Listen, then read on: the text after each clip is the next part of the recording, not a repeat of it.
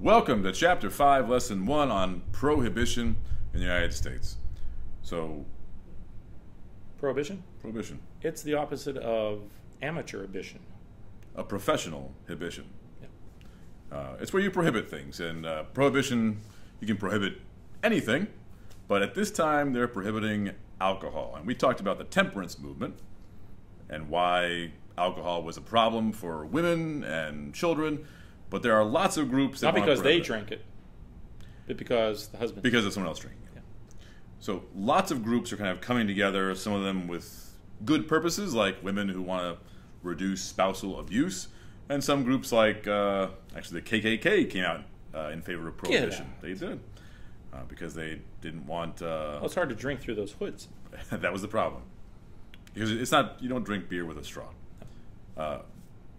The KKK came out against alcohol because they wanted to promote a myth that alcohol made black people, black men, attack white women, which is not true, but that's the kind of thing they were promoting. Do you know a myth is a female moth? Nothing. A myth? Myth moth? Is a female moth a myth? Okay. Mythith? Myth there. So all these groups come together and they decide to end alcohol. It's promoted because as a war effort during World War I to say save on grain for the boys who were fighting. And they passed the 18th Amendment. To help you remember that, though, we have a little mnemonic for you. We have a little Homer Simpson looking dude that... He's back here. Yeah. So he's kind of on his side. So like this, right there. Uni. 1, 8, 18. So 18, 1. And he's drunk, as you can tell. So he's passed out on his side. That's why it's a 1 and then an 8. And the 18th Amendment is what prohibits alcohol. And to help you remember what it does, we just think of, you know, our little dude up there. He's got an upset tummy. He needs to take some Tums and Tums. T-U-M-S. T-U-M-S. Prohibition makes it illegal to transport, use, Here we go. manufacture, and sell alcohol.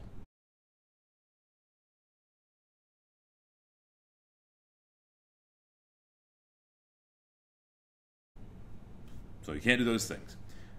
That's what it does. Now, how does that work out?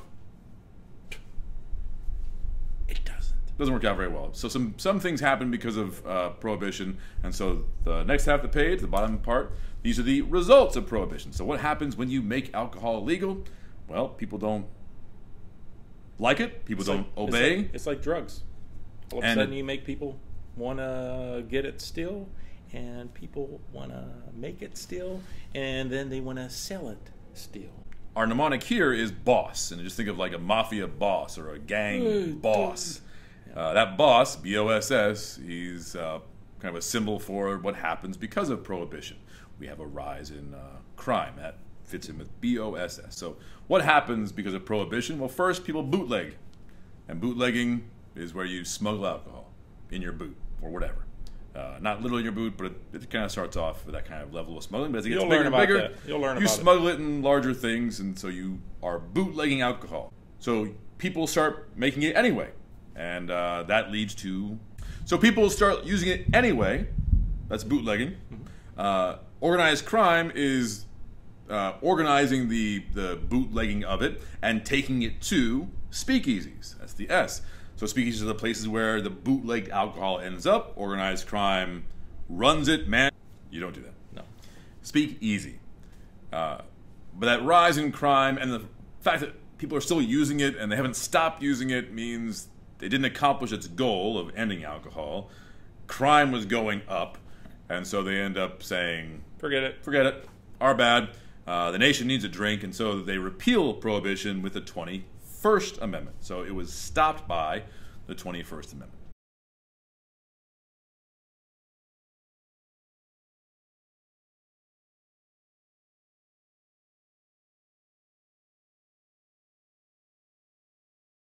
There we go. So, Hey, let's watch. bye everybody.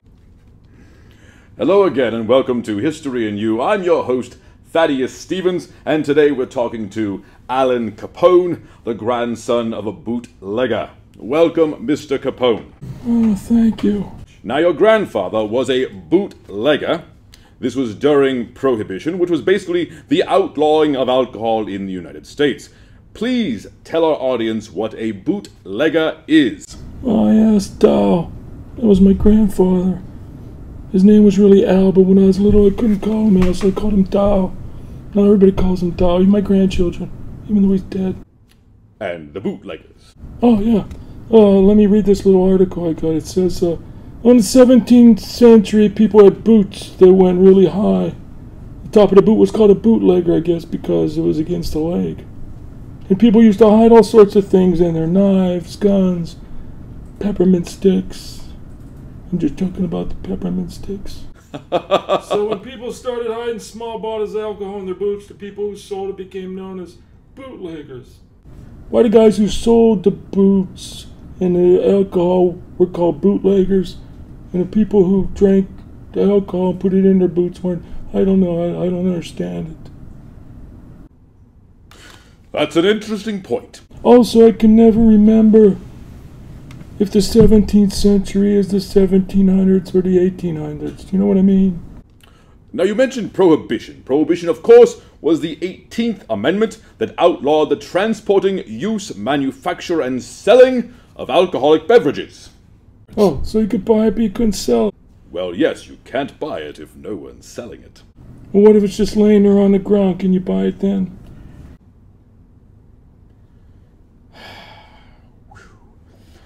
So you mentioned the 18th Amendment, Prohibition. How did the alcohol get to a lot of the people?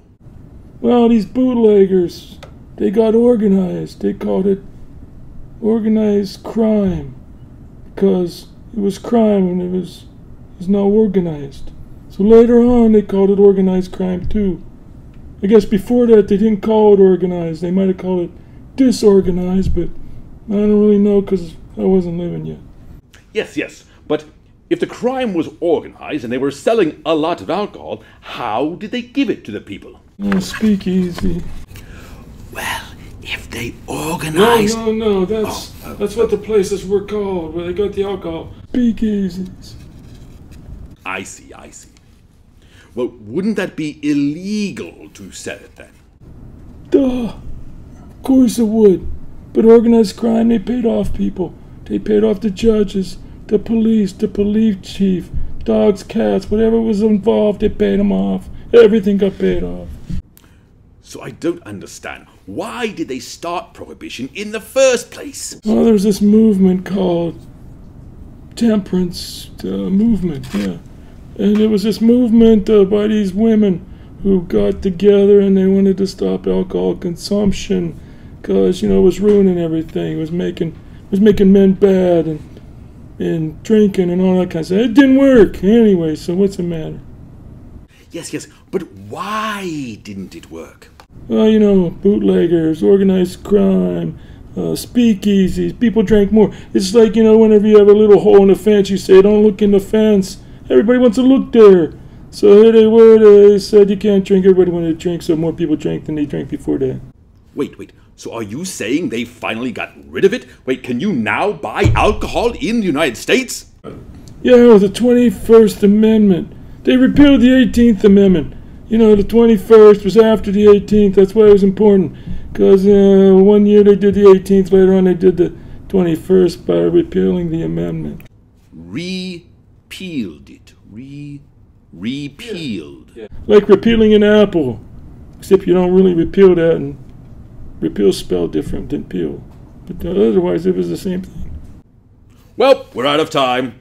I think that's all for today. Thank you, Mr. Capone, and we will see you on the next edition of History and You.